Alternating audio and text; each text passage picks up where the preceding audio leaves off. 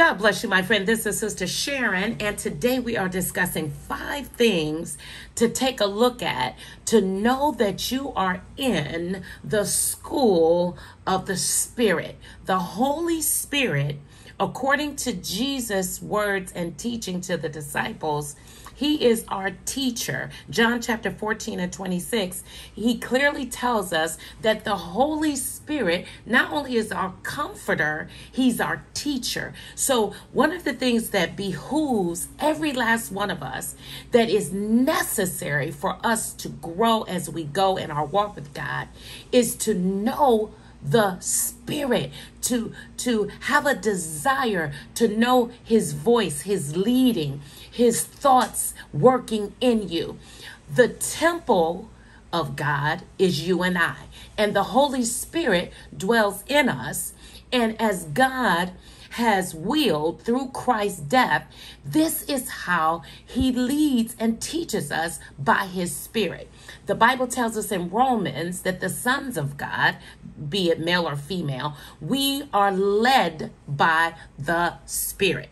So I want you, my friend, to hone in on something very important that Jesus told Nicodemus, when Nicodemus, the Pharisee that came to Jesus by night, and Jesus told him that he must be born again to inherit the kingdom of God. Now, with Jesus saying this is also what he said. This is John chapter 3, verse 7. Let's look at this before I give you these 5 things I want you to pay attention to, that you will know that you are in step with the Spirit. You are in the school of the Spirit, teaching you the kingdom of God, which is Christ Jesus. John chapter 3, verse 7, Jesus says this: the wind blows where it wills, and you can hear it, but you cannot tell where it comes from and where it's going. So is everyone that is born of the Spirit. The Holy Spirit, when he is speaking, moving, he is unctioning us, he's quickening us, he's teaching us. He is like wind. You cannot see the wind, but when it is moving, you can tell with your eye, with your natural eye, that the wind is on the move because something is moving. The leaves of the trees begin to move, sway back and forth because the wind is upon them. But you and I can't see it. So what we have to endeavor, what we have to cultivate and curate, is learning how to gauge the voice of the Spirit, because he teaches us through divine inspiration, which comes with information.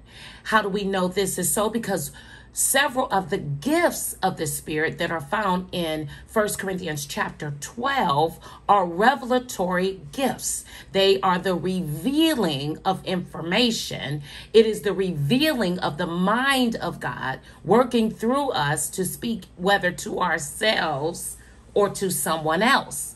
It's called the word of wisdom, the word of knowledge. This was what Jesus manifested in John chapter 4 at the well, where he was sitting on a well, Abraham's well.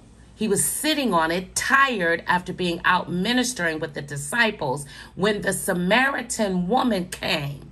Jesus asked her to go get her husband. And we know that, as Jesus said, you done have 5 and the man you're with is not your husband. Jesus had a word of knowledge that came by way, quote, of the wind. Follow me. Because, friends, if you are focused on the cares of your life and you are not concentrating or consecrating your ear to hear, You are not able to remain in the school of the Spirit, because there is a place deep inside of us, my friends, that's unchartered by the chatter of our everyday thoughts. It's your spirit. It's where God dwells. The Bible tells us in Proverbs that the spirit of man is the candle of the Lord. This is where the school of the Spirit. This is where God deals with us through that deep part, our conscious. This is why your conscious mind cannot be engaged on the things of this world, constant current events. In fact, beloved, many people have been deceived by current events. They are so enamored with what's going on with everybody and everything. We know that death and destruction and famine is amongst us. We know it's in the land. It will be that way. Jesus already told us what to expect. So one of the deceptions to pull you out of these 5 things that I'm getting ready to give you, my friend, is becoming pulled into being a busybody. Busybodies are always about other people's business, destruction. It's always something. In fact, friends, I have done a video before where many YouTubers don't realize they are deceived. Their channels and platforms is nothing but gossip and nothing but current events. But the greatest event that we need to stay close to in our heart is the event on Mount Calvary, actually Golgotha, where Jesus hung, died, and we know that that is where our source of strength and power emanates, not so much from the cross, but from his resurrection. Friends, that's what we want to meditate daily, to pull the power that is invested in the Christ who sits on the right hand of God. So friends, here's these 5 things I want you to look at, so you will know that you are in the school of the Spirit, that you are being led by the Spirit. Number 1, you have a love for understanding.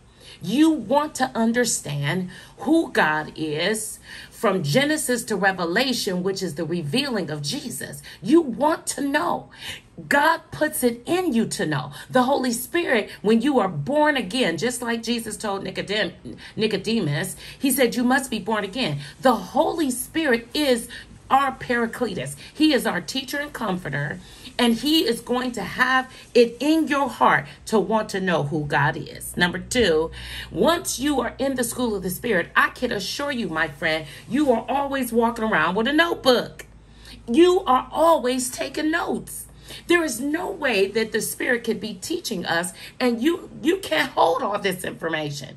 You're going to find yourself writing things down, copy and pasting. You're going to be, looking around. You got stacks of notebooks because you're in school. Even in the natural, you don't go to school without notebooks. When my sons went to school, and still my youngest, they send us at the beginning of the school year how many notebooks they need. How many pens do you need? Because why? You get ready to learn. And some things you're not going to catch it the first time you hear it. So you write it down so you can go back over it, so you can eat it, so to speak. Number 3, you are not burdened with worship. Worship is who you are. Praising God, giving him thanksgiving. That is something that is wrought in the believer by the Spirit, because he knows that we can't give God anything more so than the fruit of our lips, because he created us. So worship is not a burden. And I challenge anyone that says that you have the Holy Ghost, that you are born again, but you never worship Jesus. You never worship God the Father. You never sing songs of praise in your private time. I'm not saying you have to do this in public, friends, but I'm telling you, if you don't have a song unto the Lord, if this is something that you find laborious, it is very likely you have not the Holy Spirit, because praise and thanksgiving is a natural response when you understand the sufferings of Jesus and the sacrifice of God, which gave us Christ. So it's not a burden, because when you are in the school of the Spirit and he's teaching you and you're learning, in between all of your highs and lows, your traumas, your tragedies, your failures, your oopsies, you know, friends, you need the equalizer, worship and thanksgiving to our God. It was David that said it very clear and poignant. Enter into his gates with thanksgiving and with praise. Number 4, Jesus is on your mind constantly. Friends, listen.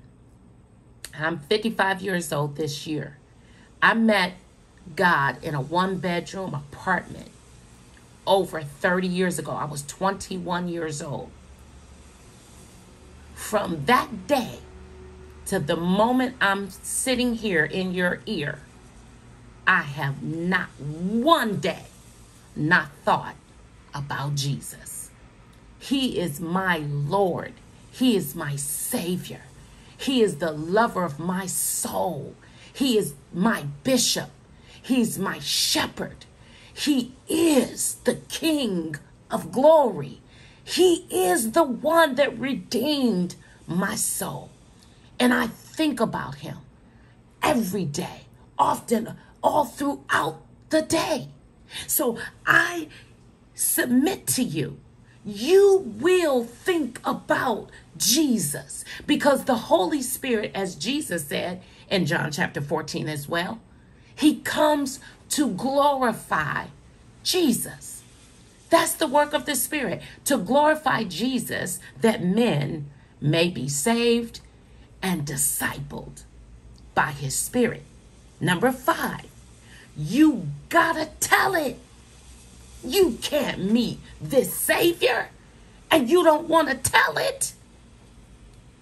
I challenge you, my friend, if you don't have a overwhelming desire to talk about Jesus Christ, I want you to do as Paul said in Philippians.